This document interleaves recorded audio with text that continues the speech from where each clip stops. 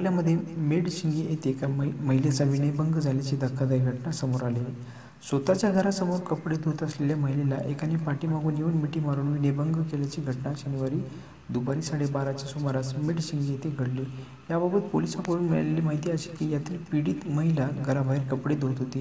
त्यावेळी पांडुरंग इंगोले यांनी तिला पाठीमागून येऊन मिठी मारली व मनास लज्जा वाटेल असे घाण कृत्य केले।